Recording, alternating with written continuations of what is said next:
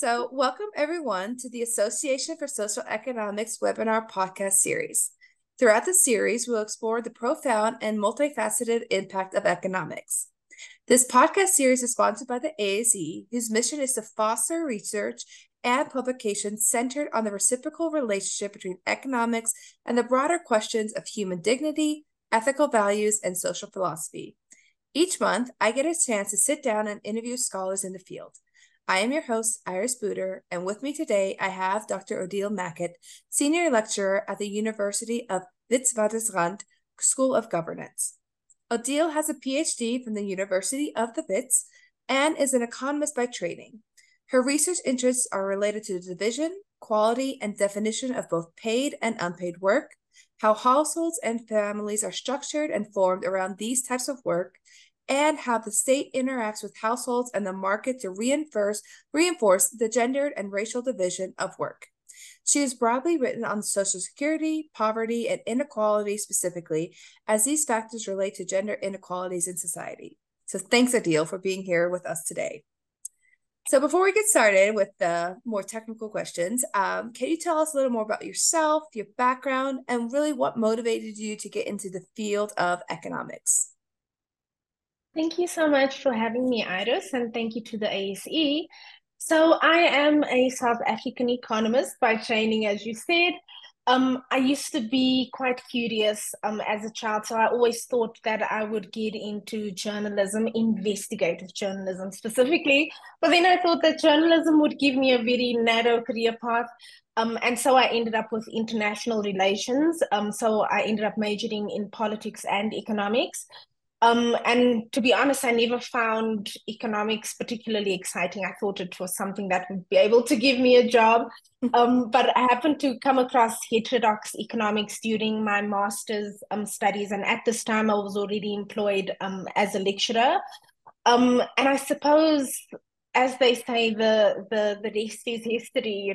That's how I sort of ended up being in these, I suppose we would call it the fringes of economics areas where I now operate as an economist and researcher and lecturer, essentially, teacher. Yeah, it's really nice to figure out like the pathway to economics is not always just like a clear cut one for a lot of people, but we somehow get around that. I did international trade as my first major, and then I was like, but I'm only liking the econ stuff here, so it's kind of like a pathway. Yeah. You somehow get there, right? So, perfect. So, speaking of heterodox economics, my next question is, what do you think the key differences are that distinguish social economics from mainstream neoclassical economics? So I think I would have one distinction, and that is that economies are made up of people and not just things. I find that in mainstream economics, we focus a lot on things, how things move, how much things cost, cost rather, who has access to things and who doesn't. And when we're talking about things, we can put things in a model because things don't have brains and they don't think for themselves. But people are unpredictable and they are dynamic beings. So once you shift your thinking from not just the things, but also to the people who handle the things and who exercise power over the things, it becomes difficult to just press a button and predict how someone will behave. And so I feel like when we are trading in the language of things, we sort of miss the point of how things really work in reality because things are governed by people. And people have different interests, they have different ways of thinking about what they want to do with the things they have access to, whether it be money or whether it be time or whether it be like physical resources. And so I would say that's the one thing that distinguishes social economics. It brings social society, it brings society into the conversation. Yeah, absolutely. And so, speaking of social economics, so how do you view the role of social economics in really addressing our, current social challenges and issues?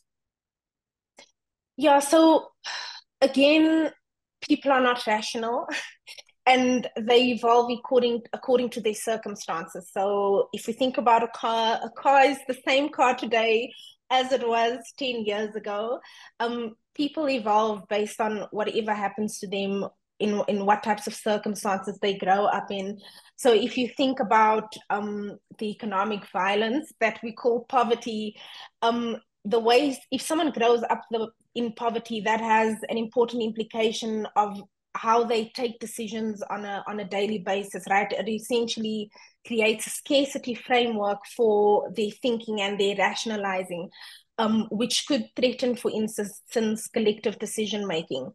And that's really one of our major issues that we have in contemporary society, right? Is that people are operating within the scarcity framework. And so we cannot find solutions to problems that require collective thinking and decision making and saying, you know what, I'll take less and you take more because that's what we need to get past this issue. It's like everyone is just grabbing whatever they want for themselves.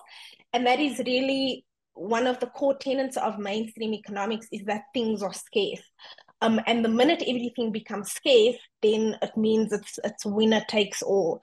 And so there are a number of assumptions within mainstream economic thinking, which sort of creates this framework that not only creates new problems, but it also means that existing problems become like perpetual. So we can't find, maybe we do have solutions to them, but we can't bring them to fruition or make them a reality because it's a winner takes all. Everything is scarce, essentially. Yeah, absolutely. So we already talked a little bit about your background and your introduction, but we also see that your work is really interdisciplinary by nature. So could you discuss in greater detail how your work in the economics field really intersects other disciplines and what really motivates you to be involved in this particular area of research? Yeah, so I suppose I could use my PhD as an example. So I focused on decent work, as a measure of quality of work. So basically the ILO's framework. And they basically include elements not only from economics in thinking about quality of work, but also from sociology, and psychology, for instance. And I think political science is also quite important, to the study of economics in general, as it's about the study of power, and having access to resources can give you power. Now we're going back to economics again, right? In fact, I actually think it should be illegal for people to study politics and economics separately in general. But my work also relates to development studies, and there are also elements of spatial disparities, which may be of interest to geographers. So I feel like a lot of people, actually, a lot of economists do work that touch on other disciplines. Sometimes we just don't explicitly state it that way, but I feel like if you start unpacking whatever you're doing, you'll find that you're touching on different parts. Sometimes even the methodology, you might be using a methodology that's used by anthropologists. So it sort of seems like, just in terms of the types of problems we study in economics, you inevitably are going to sort of bleed into the work of other disciplines. Mhm. Absolutely. And so now we're going to take a little deeper dive into your research and highlight a few of your many published articles. For our listeners and our viewers, we are going to link these articles in our show notes. So in one of your articles titled Measuring Economic Activity in Africa, Time Over Money Approach Includes Women and Unemployed Youth, which was published in New Agenda, you concentrate on the importance of time use as an alternative measure to GDP. So before we dive into this article, could you briefly discuss what time use is and the importance of including the concept of time use in economic analyses? Yeah, absolutely. So time use, one of my favorite things. So time use is basically how we spend our time. So again, moving away from just thinking about things in the economy, but also people in the economy, is how people divide their time, and thinking about time as an important resource. So often we sort of think about time as something that is free, when actually it's not. And there are a lot of economic theories that actually use time use as a basis for explaining why things happen the way they do. Human capital theory, for instance, is one of those. And so in terms of thinking about it in relation to economic analyses, it's just about shifting from thinking about it as something that is free of charge to everyone to use and abuse, but it's something that is actually a resource that is scarce. And the scarcity is the 24-hour limit that each of us have on our days. Mm-hmm. Absolutely. And it's time use is also one of my favorite things, as you know. But it's also crazy to think that, I mean, the concept of time use has been around, but really the data collection on it is pretty recent, which is just to me kind of crazy to think about, right? Yeah. So diving a little more, right, this leads us into the really important discussion of economic activity and economic well-being and what, generally speaking, defines that. So while we know that the concept of GDP has been around for over a century, right, one of the limitations is that it does not include aspects such as unpaid care work. So could you tell us a bit about the differences between using GDP to measure economic activity and using time use data? Yeah, absolutely. So when we think about GDP basically includes things that we can count. And the reason we can count things is because they've entered into a process of exchange, right? So maybe you've gone to the shop and you've paid for a loaf of bread. The amount that you paid basically tells us this is how much this thing is worth. So the problem with unpaid work, by definition, it's not being paid for. So the process of exchange doesn't happen, and therefore we don't know how much is it actually worth. And so the thing with unpaid work is now we don't have a value for it. So even though we can value labor, paid labor, because your paycheck would tell you how much your labor is worth, or the loaf of bread, you know, the price to now, we don't exchange the unpaid labor that is exchanged essentially. Did I answer that question? Mm-hmm. Yes. Okay, perfect. Yes, but one of the issues, right, or to add on to that, it's not an issue, but rather unpaid care work, right, is a fundamental aspect of the economy, and typically undervalued and thus, not included in GDP. So, another research area that you have concentrated on is the area of Social Security. And that we have exemplified by your publication on social grants as a tool for poverty reduction in South Africa, a longitudinal analysis using the NIDS survey, which was published in the African Studies Quarterly. So can you explain the role of government in South Africa in particular in providing social protection? So just to give you a sense of South Africa's social security program, so along with countries like Brazil, South Africa basically has one of the most extensive social security programs in the global south.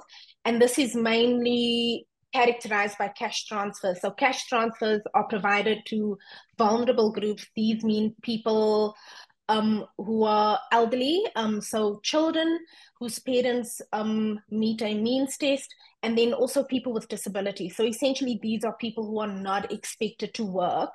And then we also have social security, which is linked to labor market activity, right? So we have private pensions, and then we have an unemployment insurance fund, along with a number of other things. The problem, though, is that we have a very high unemployment rate. And so the underlying assumption in the design of the program is you're either too vulnerable to work or you have a job. And if you're somewhere in between, you're basically not covered. And that is basically the crux of what essentially sort of undermines the objectives of the social security program. And that's what I discuss a bit in that article. Okay. Yeah, very interesting. And then how does your work in the area of Social Security fit in with your research regarding labor and unpaid labor? Yeah, so basically this article sort of highlights that gap, right? Is that people who are unemployed, and who have never worked in their lives because now they haven't accumulated a pension, nor do they have credits with the unemployment insurance fund, would basically be left out in the cold. And that has important implications for households and their formation and the way how resources are shared within the household.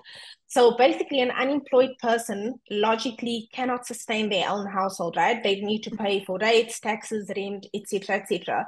So what's the logical thing to do is to move into a household where you will be covered somehow by existing resources within that household.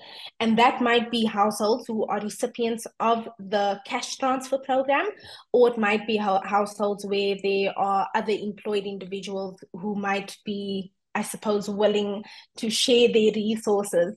But what this also does is because the household composition changes, the amount of work that needs to take place within that household also changes, right? So if there are more children, it means there's more work. If there are more mouths to feed, there's more food to be cooked, there's more food to be bought. So a lot of these activities actually are captured in what we would call that unpaid labor that is now not enumerated. So it is actually invisible to any statistics we have on the economy, unless, of course, we are doing a time use survey, Mm-hmm. bringing again the importance of time use surveys to light. That's wonderful. Thank you. And so back to the economics discipline a little bit. Micro and macroeconomics are often really detached as really separate entities or areas of inquiry within the field. So how do the arguments that you make in this particular article challenge us to overcome that dichotomy?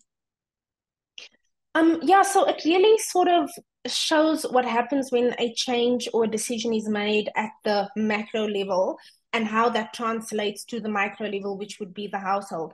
So, for instance, at the beginning of the budget cycle, when we decide how much we are going to allocate to each program and who's going to be excluded from those benefits and who's not going to be excluded, this has a direct bearing on what happens in the household. So I made the example of unemployed people who basically now have to rely on private households because they cannot procure those services from the market. They don't have money to do so, nor can they get them from the state because the programs of the state don't cover them.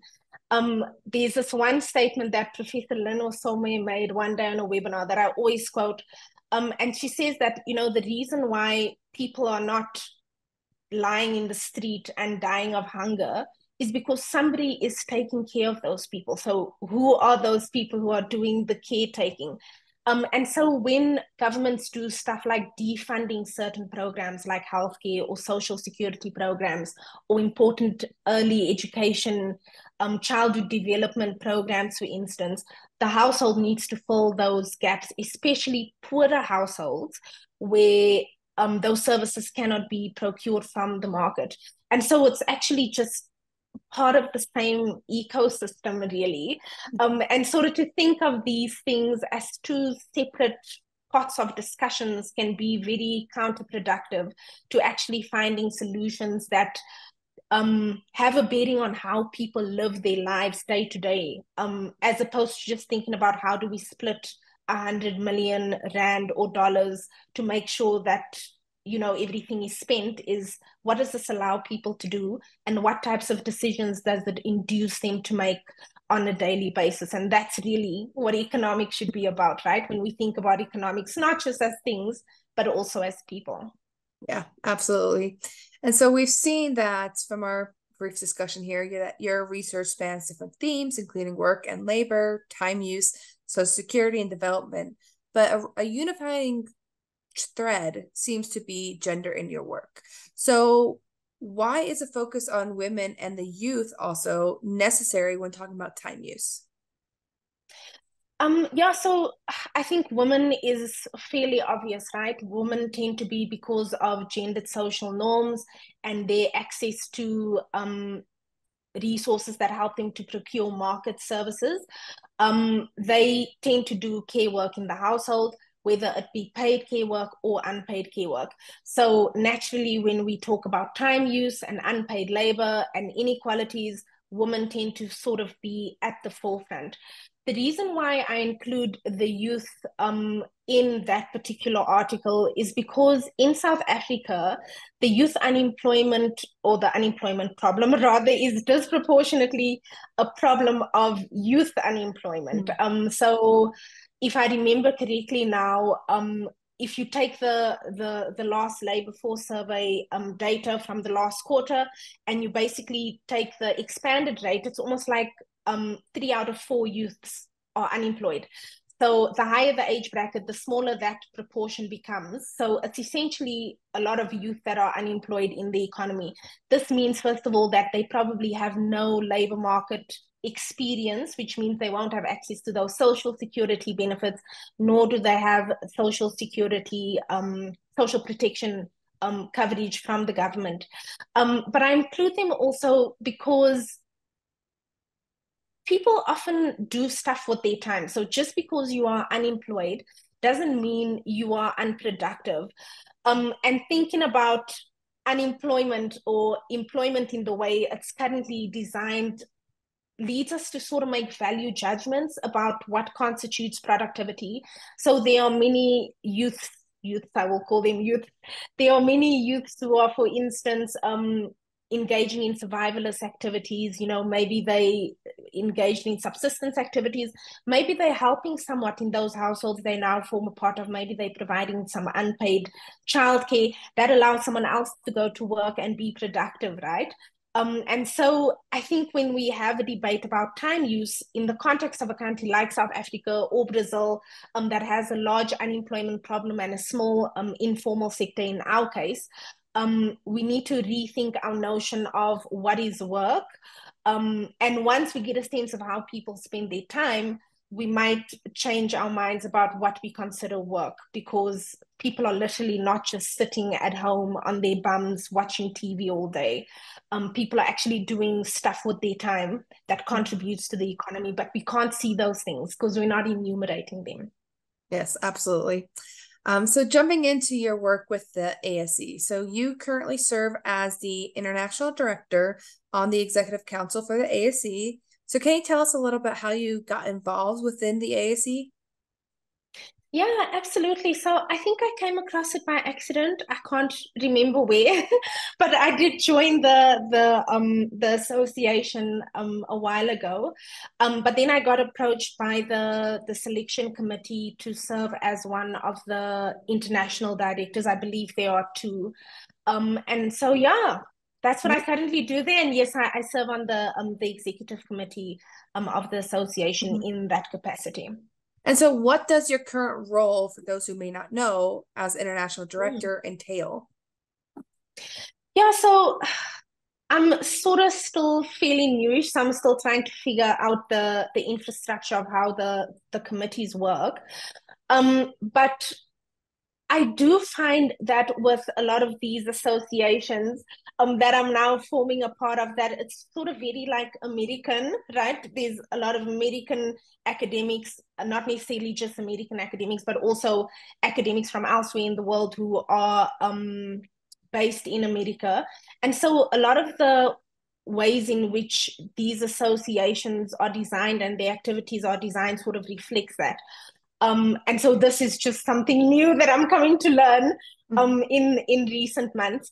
But I think that the roles of the various directors, because you also have the other representatives within America, so the Easterns and the, I don't know what you call all of The them, the Southern regional. people, the regional, there you go.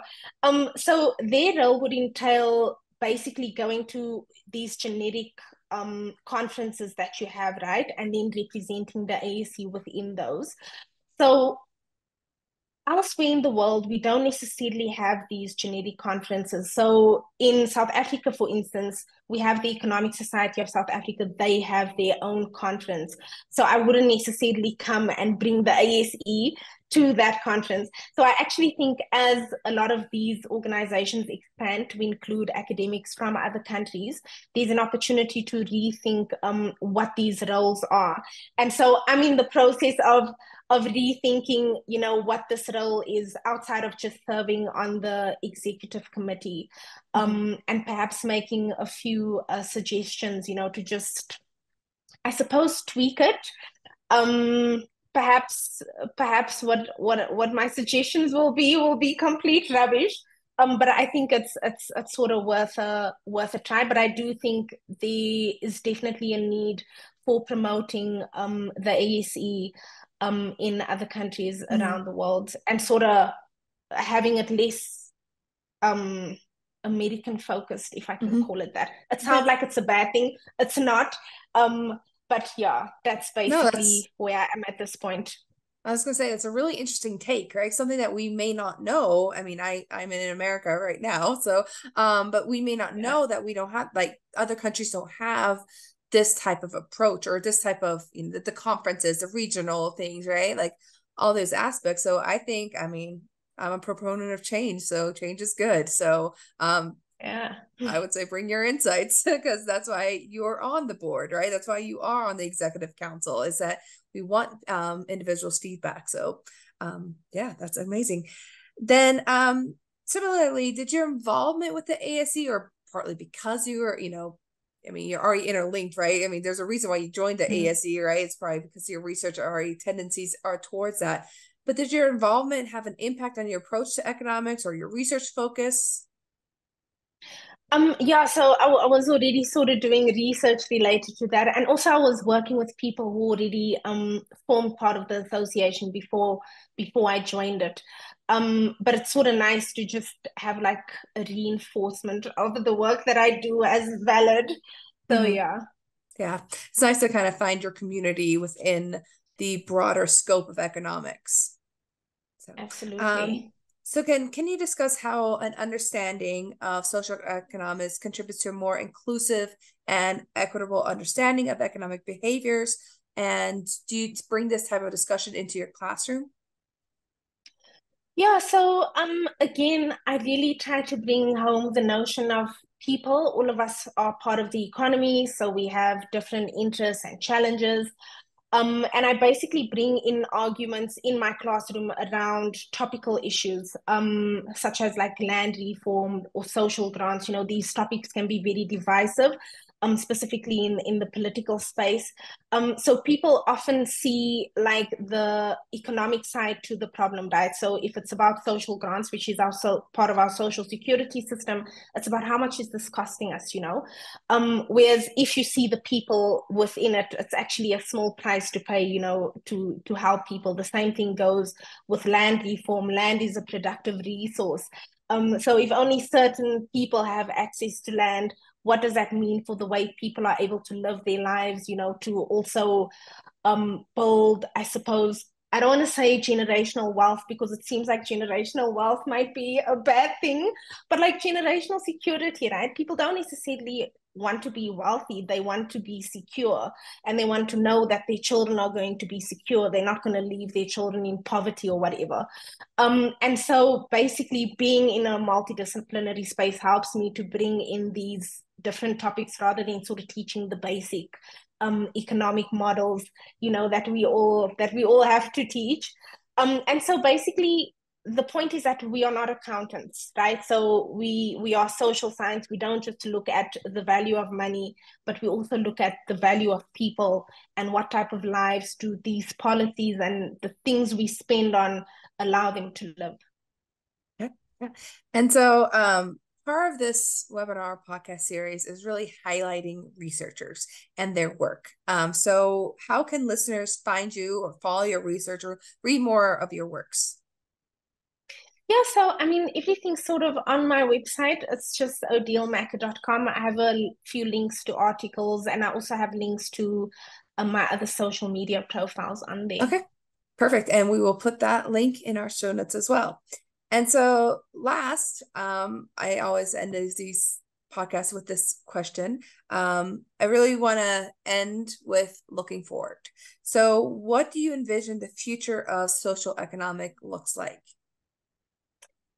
Yeah, so I suppose I would say that it needs to be brought to the mainstream. It would be good if you walk into an economics class and whatever we talk about in social economics is taught on the first day. It's not like the first day we first laying out the assumptions and the theories of mainstream economics, which is often what we need to do, right?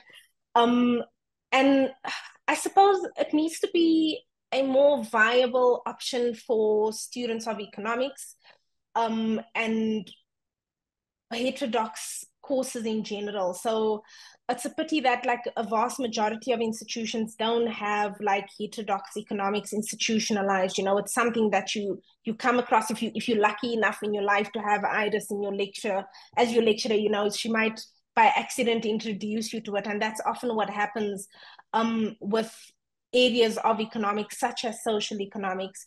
And this is especially true on the African continent, where most of our degree programs are sort of mainstream programs. It's sort of programs that help people get into government and into the bank and.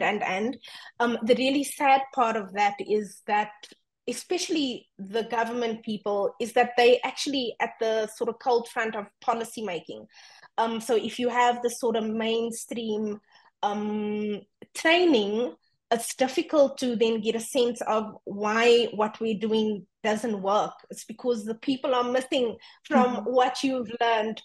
And I suppose it's also difficult to bring into our teaching as heterodox economists, because there are so many different strands of how we can think differently about economics.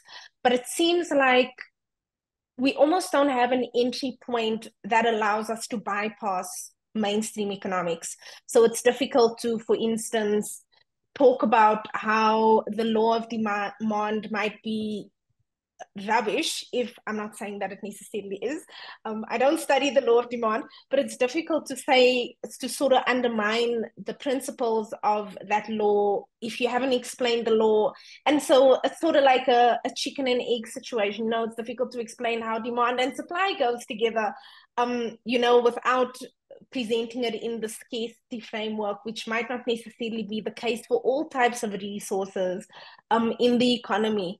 And so I think this is where, the pedagogy people become really important, and the work that they are currently doing, because I believe that they sort of finding those entry points of, if you're teaching an economics 101, years away that you can do it differently. Or if you're doing a graduate level course, and all your students come straight from mainstream, years away of perhaps introducing something different to them and making it palatable and convincing.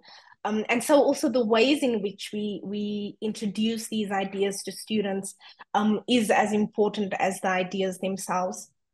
And so, yeah, that's it. That's fascinating. So I want to thank you for being here with us today for a fascinating discussion. And I hope people check out your website. Thank you so much for the invitation. I really enjoyed chatting to you. Thank you.